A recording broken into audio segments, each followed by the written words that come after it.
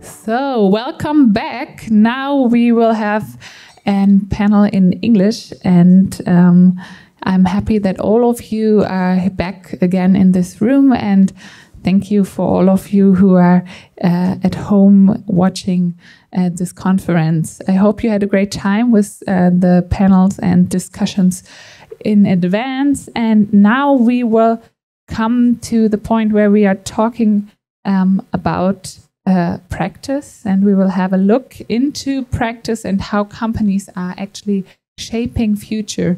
How are companies implementing Cradle to Cradle, and what do we need to do to actually scale Cradle to Cradle innovation?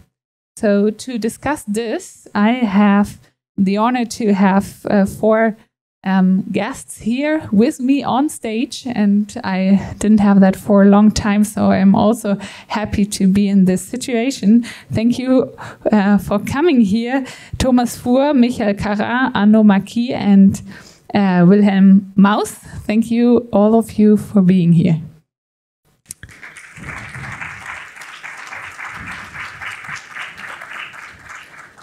To tell you a little bit more who's with me on this stage, I'm introducing my panelists for you in briefly.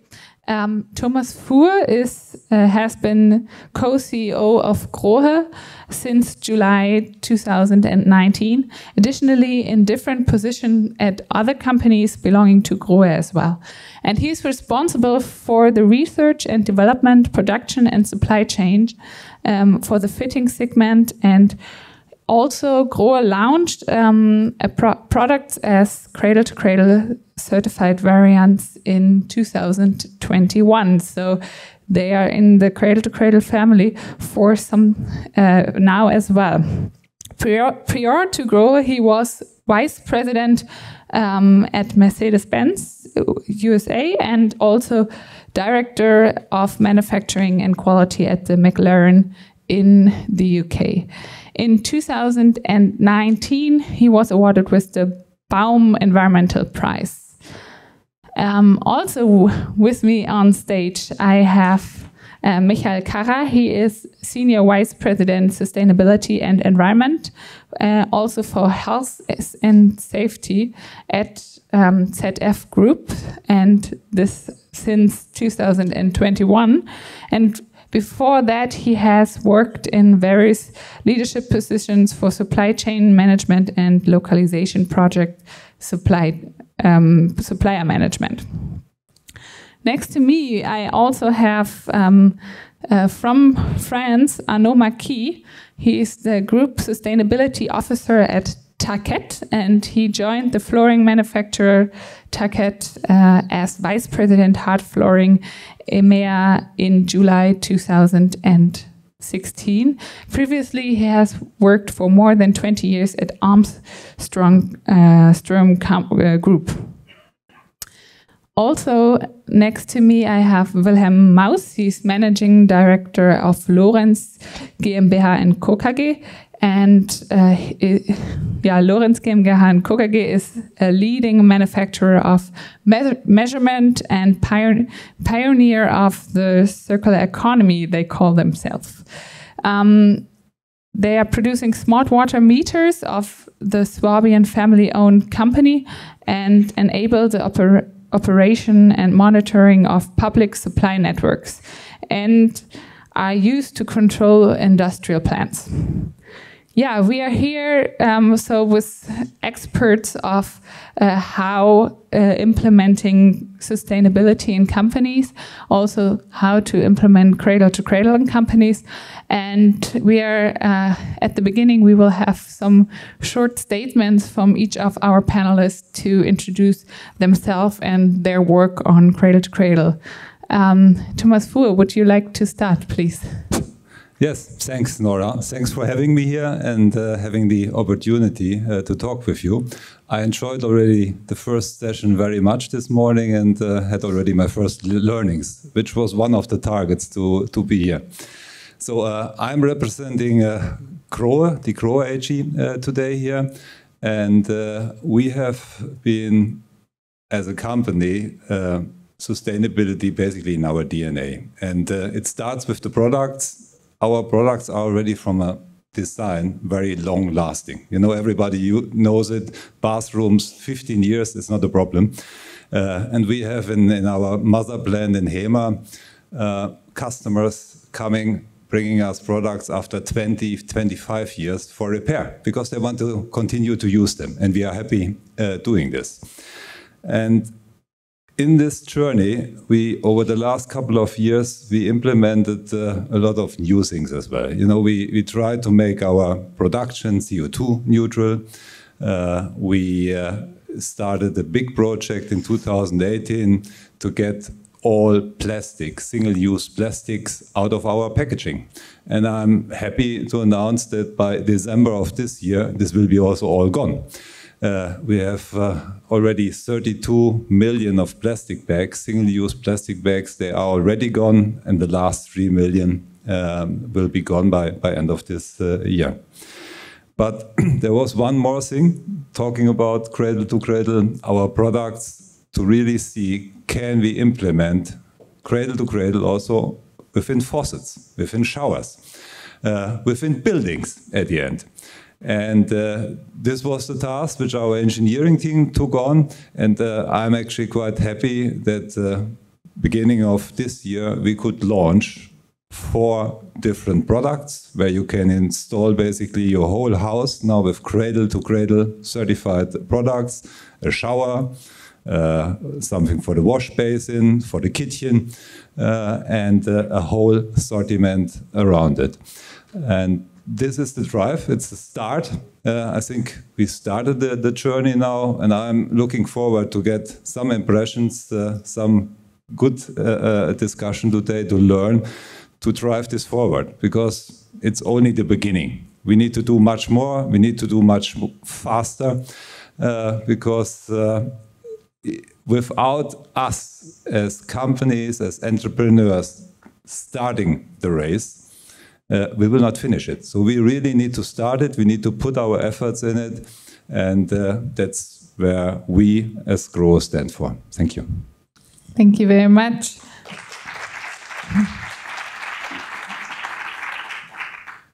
So maybe Arnaud Maki, would you go next, introducing yourself? Yes, please. And if we can maybe share the slides that I prepared, it will be easier for people to follow.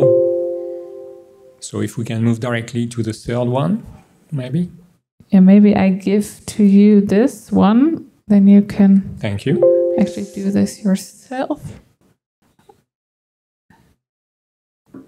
Yeah, you should see there. So this one is to move forward. Very good. Mm-hmm. So yes, Target is an international. It's a French company, as you said. It's an international with an international footprint. We are a company of about 2.6 billion euros. We are making floors and sport surfaces. We have more than 12,000 employees. And we sell in more than 100 countries, more than 1.3 million square meters of floors every day. We have, as I said, an international footprint with about 33 different plants spread all over the world, but also R&D centers and, as you can see, a recycling center as well. We, as I said, we are making floors. In fact, you are walking on our floors most likely very often because these floors are used in your house, in your home, but also in hospitals, in healthcare, in workplaces, in schools, or in education, and of course, as I said, also in sports. We know that our floors are used by people, and that's the reason why we have this concept of Target Human Conscious Design, which is really our commitment to stand with present and future generation. We want to create floorings and sport surfaces that are good for people and also for the planet, and that's what we are going to talk about today. So this commitment, Target Human Conscious Commitment, is in fact based on 3 pillars. The first one, which is related to really the understanding of human being, of the needs. The second pillar is related to people and planet, and that's what I'm going to develop today. And the third one, of course, is about interacting with all our stakeholders, with our customers, of course, but also all the stakeholders, our suppliers, and so on, to develop our solutions and for a very long-lasting application. Few words about, I would say, the way we see the challenges ahead of us, I mean, today and ahead of us. I believe we can all agree on the fact that we have big challenge related to greenhouse gas emissions, so to climate, how to keep it below 2 degrees Celsius. Big challenge related to resources. We are going to talk about that with circular economy today. But in our business, we have also a big challenge, something which is very important for all of us, which is related to health and well-being. Because we spend more than 90% of our time inside. And we have to make sure that the floors that we use are, of course, healthy for people. And that's where Cradle to Cradle is a very useful tool. I will come back on that. So I will be happy to share our experience with you today, because what we like with Cradle to Cradle is this holistic approach, which is not only covering climate-related topics, but also the resource one and this healthy part as well. We have been using, it's been a journey, we have been using Cradle to Cradle methodology for more than 10 years now. We have learned a lot of things, and I would be happy to share all these learnings with you today. Thank you. Thank you very much.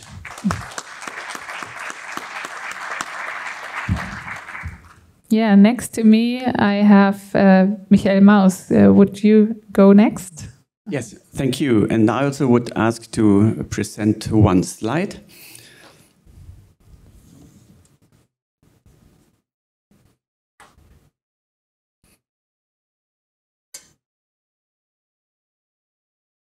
Yeah, we should see it in. Yeah, here we are. I would like to summarize what we are doing, our business models, our ideas, our strategy in this slide. All with us, it's all about water meters, from very small water meters for flats up to big water meters for water suppliers. And our principle is purchase the material once and use the meters several times. The more often, the better. With this approach, we are able to reduce our manufacturing costs, especially when you look at longer periods. And therefore, we are in the position to share these economical benefits with our customers. Therefore, I think it is important, if we not only want to win those participants for our models who are convinced that it's necessary to do so. It's also important just to win normal businessmen because they see an economical advantage. And here we have these advantages combined with the advantages for the environment, because we can reduce the emissions dramatically. And beside that, we are able to create jobs. We keep jobs and we create jobs. Therefore, meanwhile, the company has grown by factor 4 since we are doing so.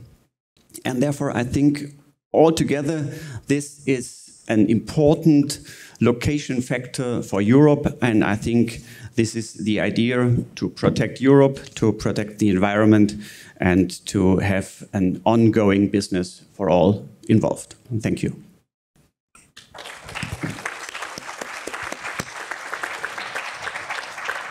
Thank you very much.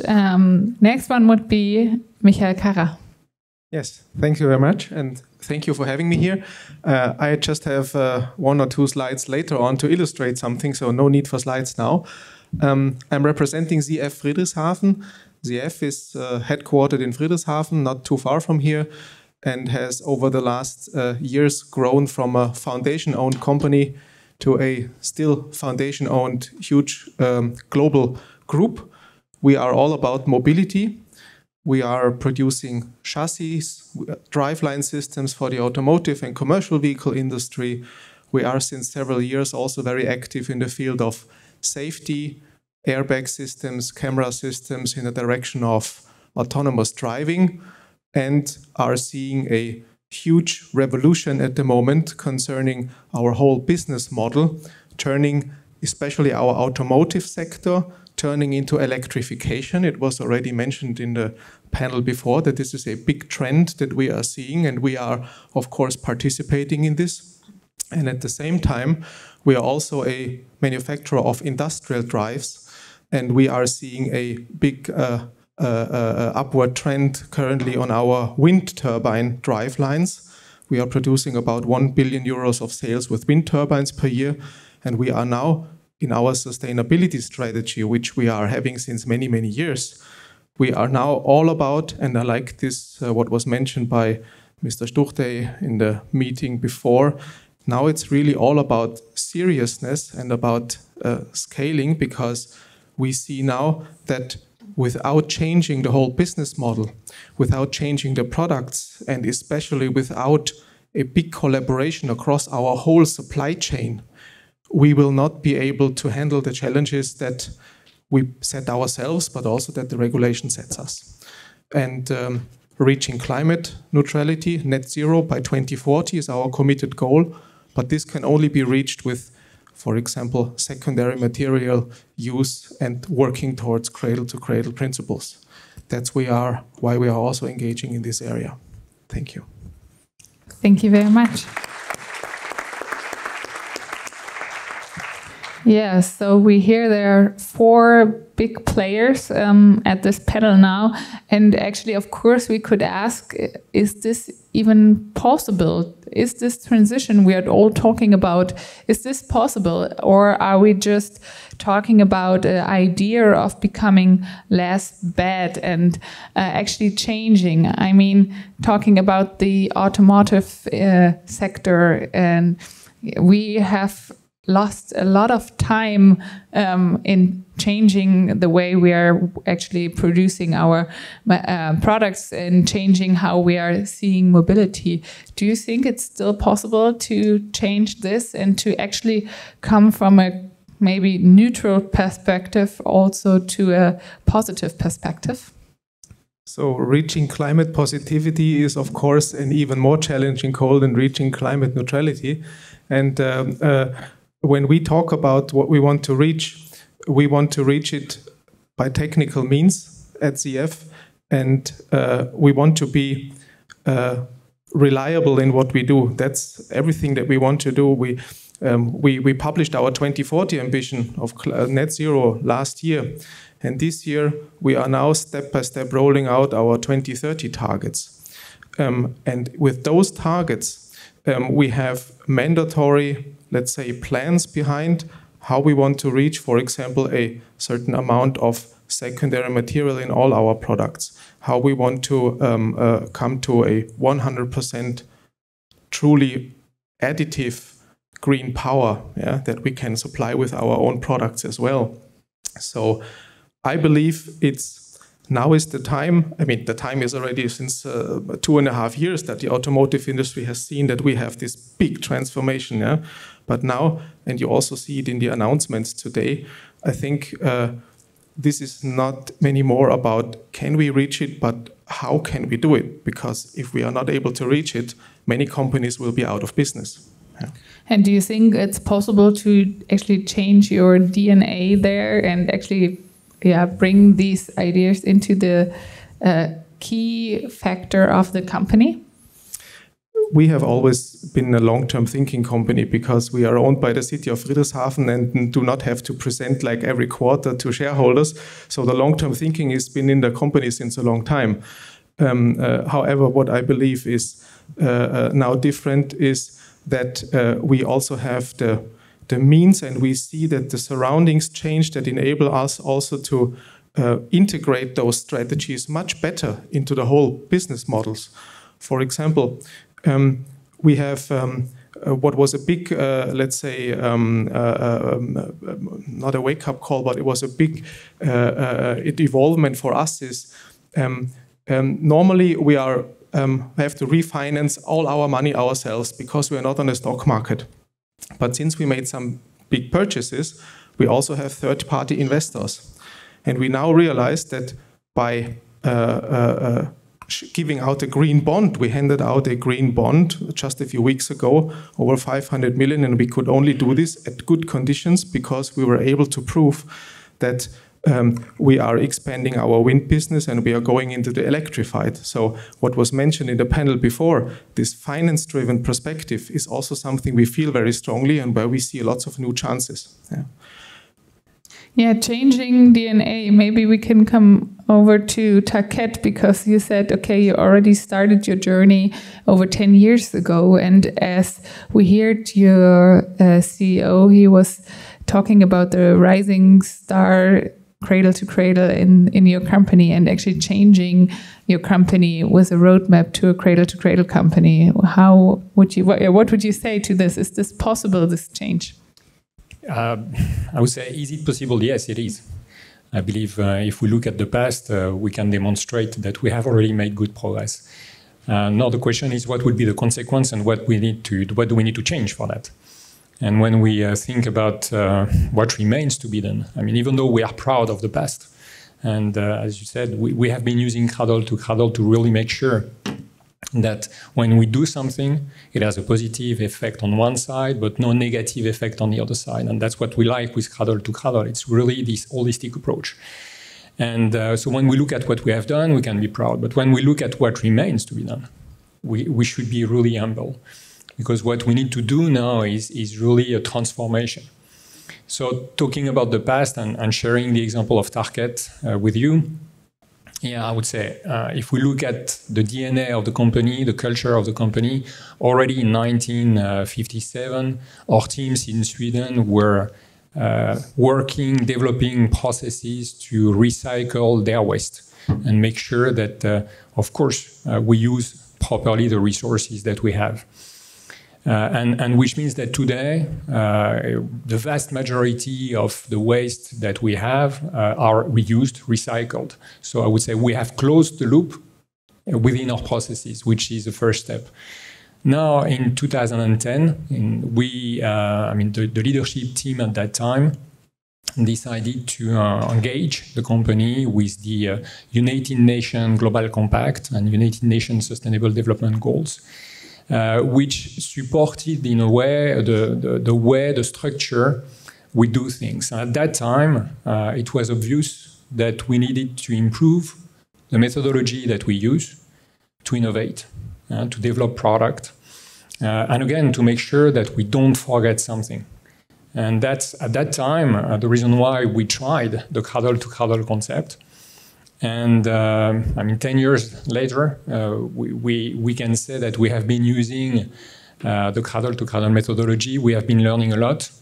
Of course, we have certified product, 20 certified product.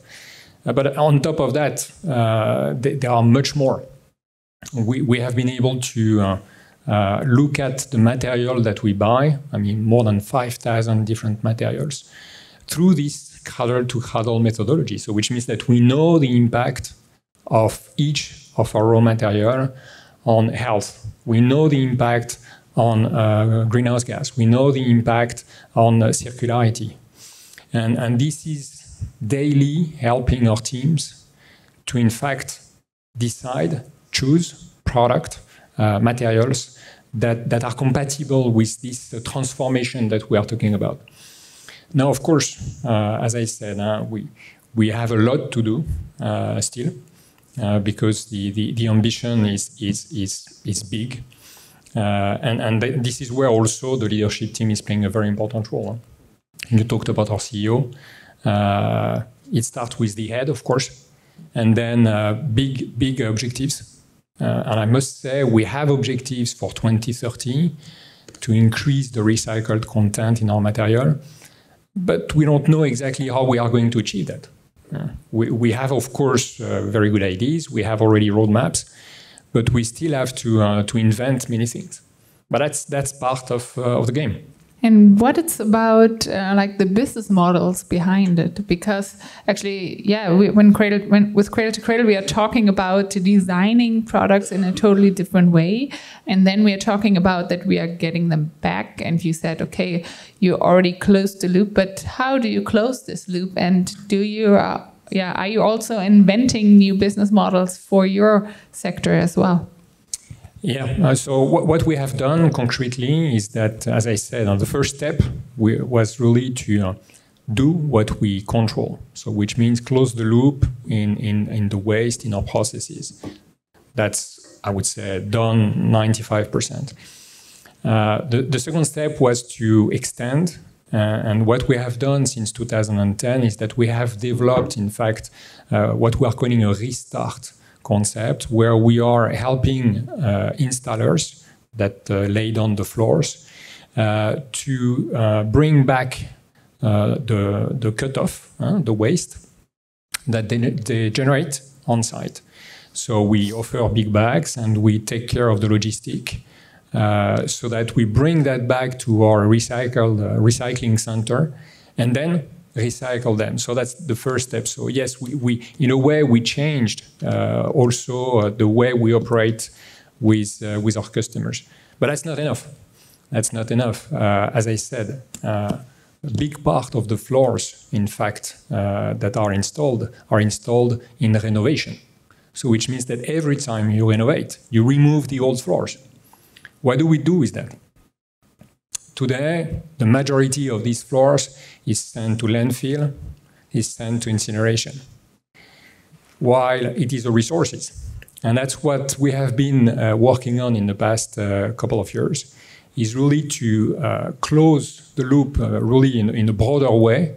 And we are right now working with customers, with partners, in order to bring back also this floor and develop the technology to be able to recycle them. Because of course we need to remove the glue, we need to remove the concrete, etc. That's really a new way to do business, and we are working with our customers to engage them, and that's the new business model that we are working on. Thank you.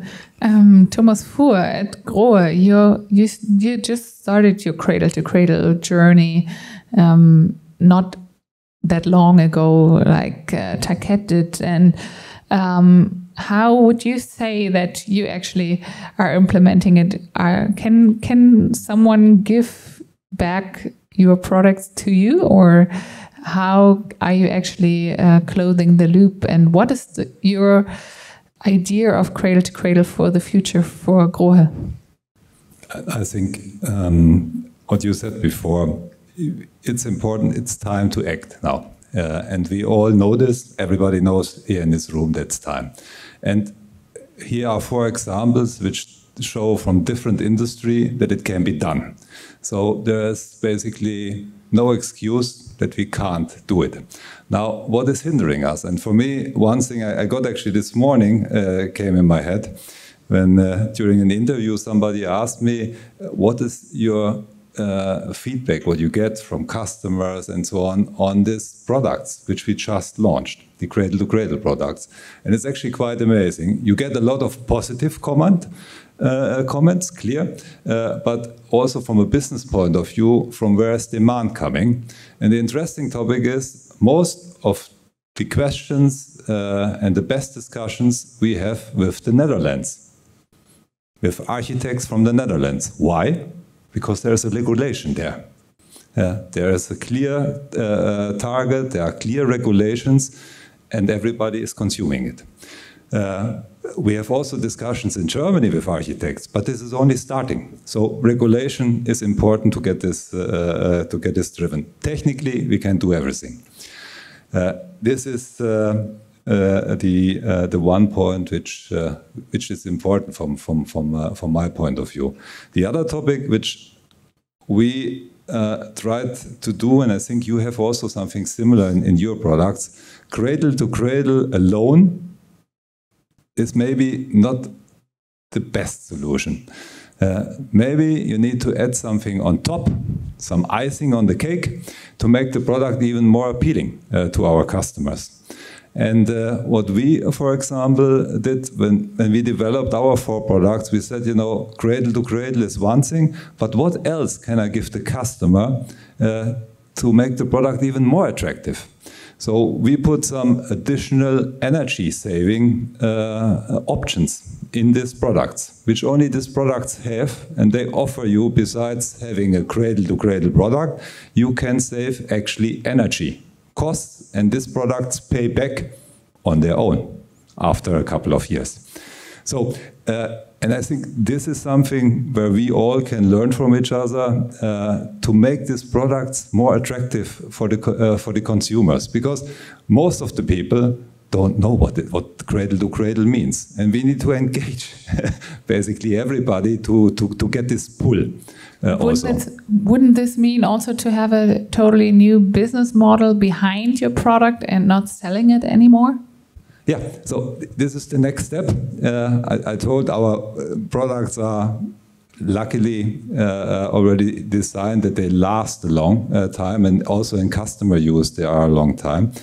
And we are starting now to implement this take-back models. And we did it, for example, at the moment, we started with consumables.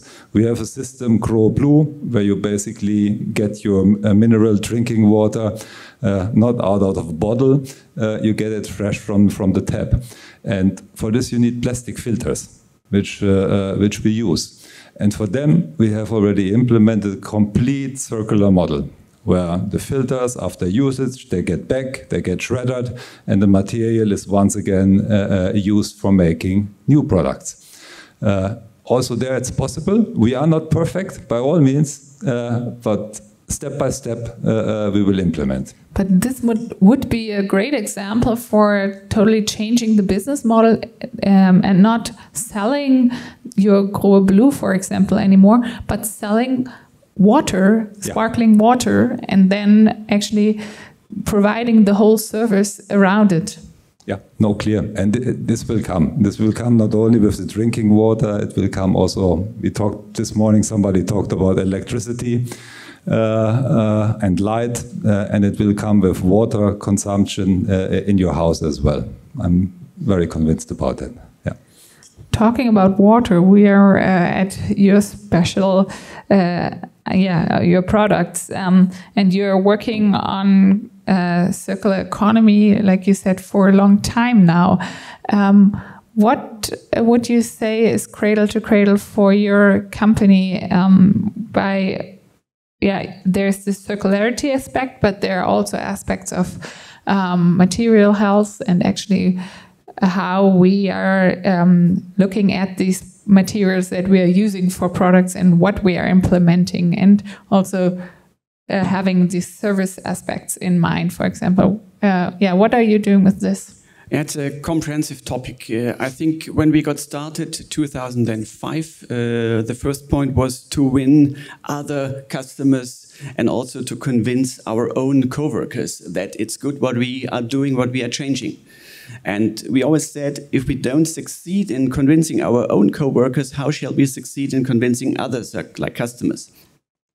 And therefore, we were happy that we succeeded with Hamburg Water as a big water supplier. And one example in Munich, Brunata Metrona, as one of our big customers, that we sell the meters, and at the beginning, we get them back. We sell them back.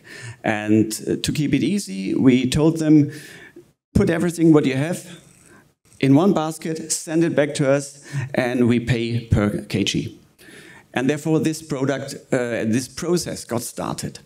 And at the beginning, we just did this with mechanical meters. Then, 2009, we extended this to electronic water meters. And what we learned from this first stage in 2009 is that we have to improve our capacities and competence concerning the remanufacturing. That means the new product which we developed 2015 was designed for remanufacturing from the very beginning. That means in development you not only join mechanics, software and electronics, you also think about production and you think about reproduction, remanufacturing. And this also goes in line with new business models. Therefore, today, if I have the choice, my favorite model is product as a service, because then I know the meter is mine. I'm responsible. My people know if we don't manufacture perfect quality, the product will come back. And we don't want products coming back to us which are returned because of a failure. We want them to be returned at the end of life. And then the best model is to reuse them, then to remanufacture them, and only after that we think about recycling. And how easy is it to actually disassemble your product?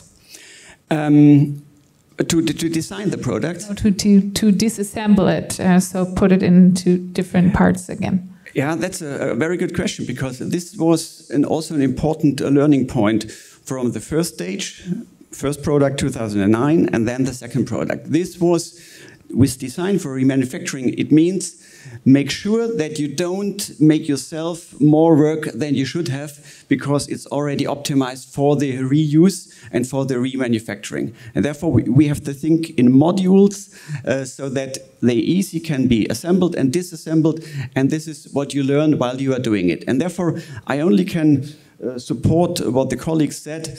They have surely bigger problems because they are big players. We are a small player. But nevertheless, the principles should be the same, and after my convincement are the same. We should follow our ideas, and we should just do it. Nobody from us knows at the very beginning what will be the result at the end. But we are entrepreneurs, therefore we have to do it. Yeah, Michael Kara is already wanting to say something, actually. Because what Wilhelm Maus said is right. Concerning the remanufacturing, there is a lot of potential on this one. Yeah, that's one of the fields that we have been doing since quite a while. Remanufacturing of, for example, truck clutches or flywheels in a big scale, in a big industrial scale. We have made very good experience with this, winning back 99% of the material and providing a almost completely new product. Yeah, and we are scaling. It's even better than the one at the first stage. Yes, from the function it's the same. Yeah, but the material is reused, and we are scaling this now also in other locations. So we want to scale the remanufacturing. What I want to mention, however, if we want to have if we look for the biggest impact, and I'm now talking about our overall carbon footprint, we have analyzed this very closely over the last months.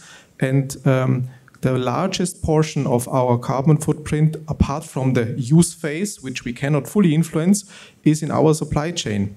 So by partnering up in the supply chain, and we are doing this, for example, at the moment with big steel plants, yeah, and by talking with them about their decarbonization, by making material streams going back to them, yeah, we can have a huge impact on the whole carbon cycle. Yeah?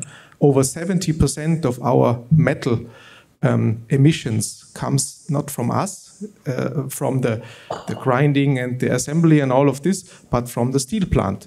So if we can work with the steel plant, yeah, we can achieve a big effect there. And in order to achieve those cycles, that's the third thing I want to mention, that the digitalization is very important. It was already mentioned once, yeah, that it's important that this information flow goes with the product. And for us, for example, it's a big challenge because at the end of the life of vehicles, cars, we don't know where they are going. Yeah? But if we have now one big initiative with big European car manufacturers, it's called Catena X.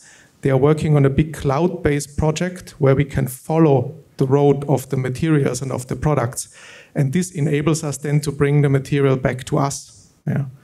And in the case of, for example, aluminum housings, we already have most of them with secondary aluminum. And we need to expand this now to scale it to other parts. Yeah. Yeah, a lot of materials are already there, and we need to reuse them. Absolutely. We are in a discussion here on the panel already. Of course, I would like to also get your questions from the audience as well, and also from the audience at home. So please just write us your questions, or just feel free to ask your questions right after in this panel. You wanted to say something as well. Yeah, exactly. I would like to take the opportunity of what you just mentioned to maybe share an example of really the impact of circular economy on carbon footprint.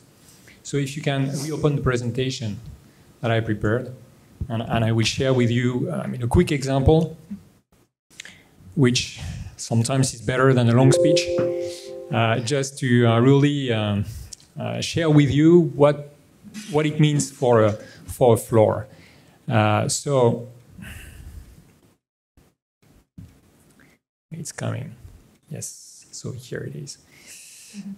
So what I guess most of you know is what we are calling the life cycle analysis. So it's really to understand, and this is cradle to cradle. And it's really the understanding of the different impact of the product all along its life. So from cradle to cradle. And what is happening right now is that, and that's what we can see with our customers, most of them are focusing on this part, and that's what we are calling cradle to gate. And of course, it's part of it's an important part of the life cycle analysis, but it's not all. And that's important to look at the whole life cycle, because at least I can talk about floors, but at the end of a life of a floor, today, most of the time, it goes to incineration. And what does this mean? If we do the greenhouse gas emissions calculation, the carbon footprint, we can see that we have one part which is coming from the cradle to gate. And the majority of these greenhouse gas emissions are coming from, as you said, not directly from us, but from the extraction and the transformation of the raw materials. In this example, 8 kilograms per square meter of a floor is coming from these raw materials. And at the end, when it leaves our factory, roughly 10 kilograms. What we should not forget is these 4 kilograms that will happen, of course, much later, because our products are made to last. But anyway, every day, floors are sent to incineration, and at the end of the day, triggers greenhouse gas emissions. With circular economy, what we do, we restart, we recycle, and we bring back the floor into our processes, so which means that we reduce, of course, the virgin raw material. The transformation, the recycling of this material is much less intensive in greenhouse gas emission than the extraction of raw materials. And we avoid the incineration. So which means that at the end of the day, and that's exactly what you said, you talked about 70%, but here we can see on this example, 65% of the greenhouse gas emission is cancelled with this approach. And I believe this is important to understand that circular economy is really powerful, of course, to manage the resources, but also extremely powerful to reduce the greenhouse gas emissions. And when we are coming back to your first question, is it possible to achieve? I mean, for a company to be aligned with the Paris Agreement, very often it's about reducing greenhouse gas emission by 70 to 80%. With this circular economy, we make a big step. So I would say for me, it's a very positive message. Now, it's not easy to do, of course, and we need partners, we need customers, we need regulation. You talked about that, fully agree, in order to force this kind of model. Yeah, I think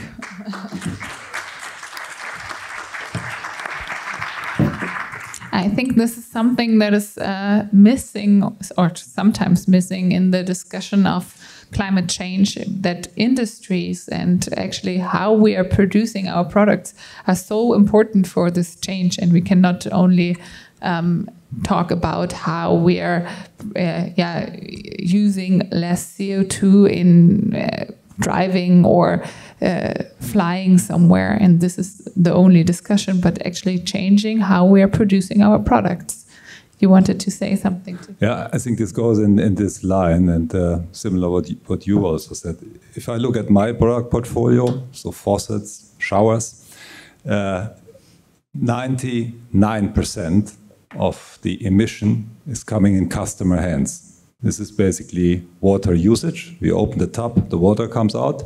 Or under the shower, most of the time, usually we use warm water. It's the energy which we spend. And this, so the product itself is actually peanuts. We still need to act on it, but we need actually, my target is actually to make your company going out of order, because my idea is to have a house which is totally independent from a water pipe coming in. This is my vision at the end. I don't want to have a water pipe coming into a house and getting a self-sufficient cycle at the end.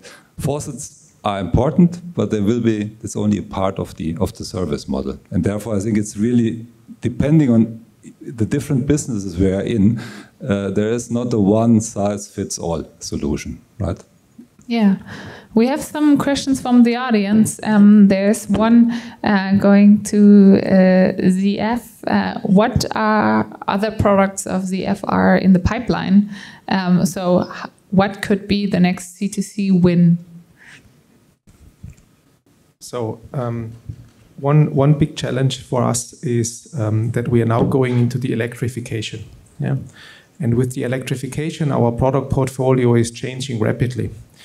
We have, for example, much more copper in our parts than we had in the past, yeah, due to the electric motors. And for us, it's now a matter of product design. We are traditionally going for efficiency, lightweight, and all of these things. But we are now really much more focused on a CO2-oriented design, which is connected with a cradle-to-cradle approach. Because if I can take the part, if I can disassemble the part, if I can take out the copper, if it's not molded in, for example, in plastic or other materials so that it needs to be downcycled in some way, but it can be cleanly separated, then we can close this loop, yeah, if we have the corresponding information flow. So that's a very important subject we are currently working on. And the other one, I mean, it's not directly cradle to cradle related in the strict sense, but what we try to do is we want to combine our product portfolio with our overall, let's say, production and way of doing business strategy. For example, we are partnering with our big wind customer Vestas and with one big provider of offshore wind turbines to equip with our drive lines the Vestas wind turbines, who are built then in the Baltic Sea, for example, in this case, and producing then the energy with a direct contract with us that we need to use to have the original green energy for all our plants. So we try to integrate such concepts of our product, of the way how we purchase, of what we need to do in our climate strategy. We want to bundle those things. Yeah. Thank you very much. There was a question from the audience in here as well.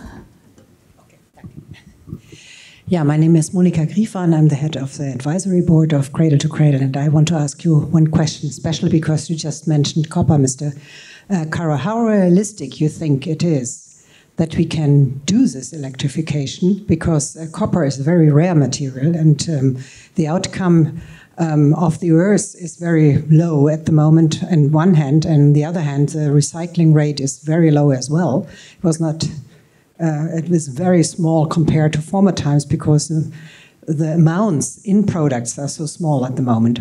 So don't you think it's very useful also to put in the emphasis on other ideas of transport, not only electrification, but also having e-fuels and stuff like that?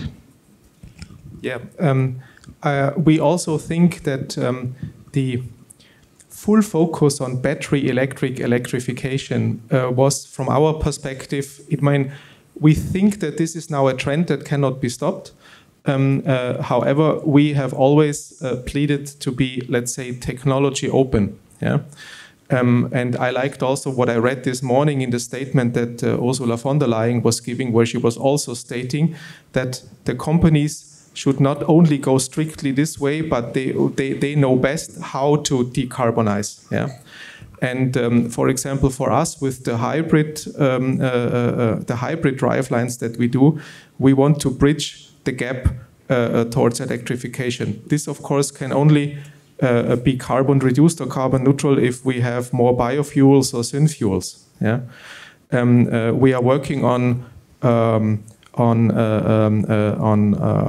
nitrogen truck drivelines. But it's also a good idea to start with gas trucks now because it's a direct bridging technology again. So I think we should not go into too much black and white thinking, yeah, but to look for the smart solution. But there needs to be an accountability because we have at the moment no choice. We need to reach our targets, yeah. So therefore we need to be careful that those bridging solutions are not extended. Yeah, like we see it, for example, in the coal industry or something, but that we really have then a reliable time plan. Yeah. Thank you. We were talking about new business models and how we can implement this. One main factor of how we are having this transformation in the future is also the digitalization.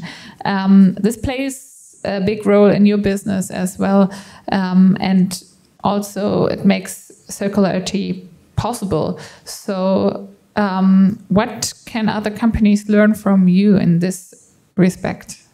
Yeah, I think the future with us clearly are two pillars of our strategy. Circular economy, the older pillar, and in the last years also the digitalization.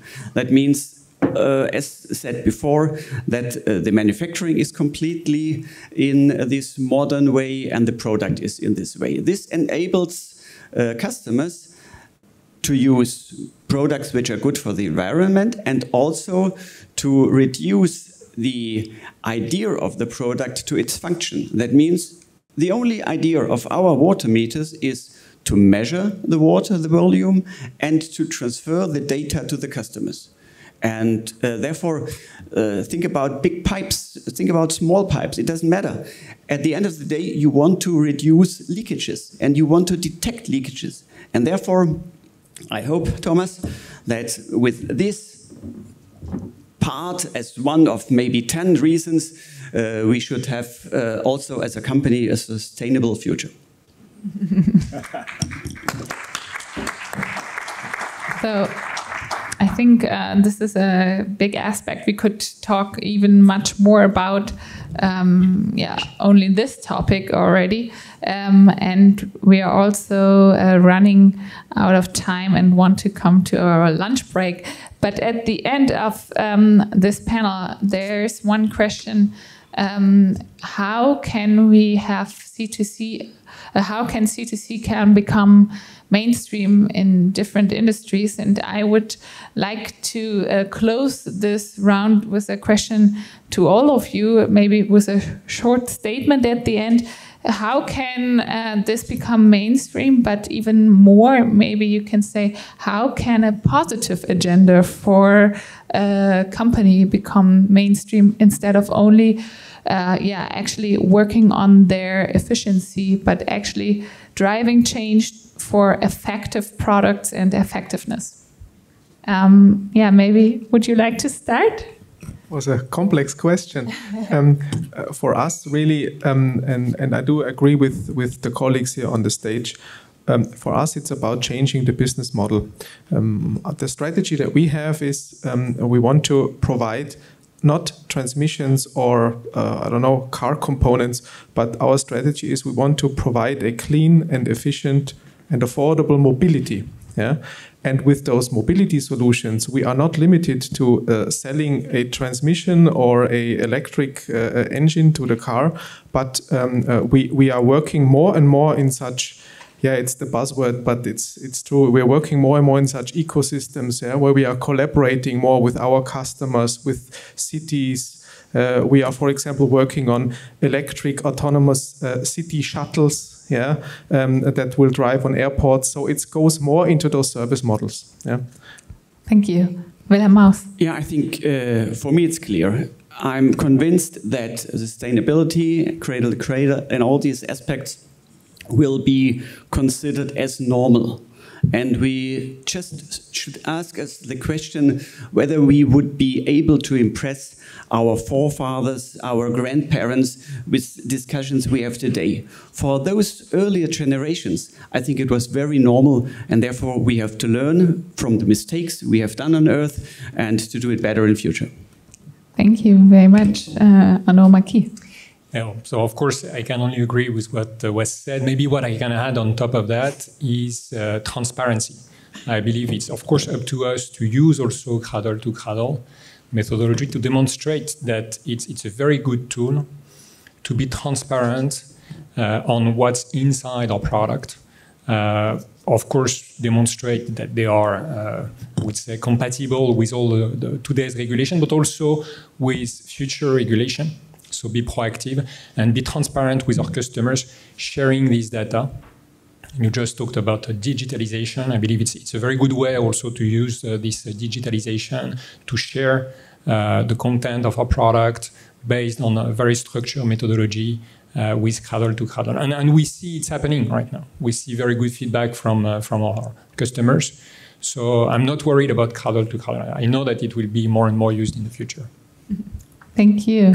Thomas Fuhr, you work with efficiency a lot, like you just said, because you want that less water is consumed. But with your products and looking at effectiveness, how can a company become effective and have a positive idea of the future?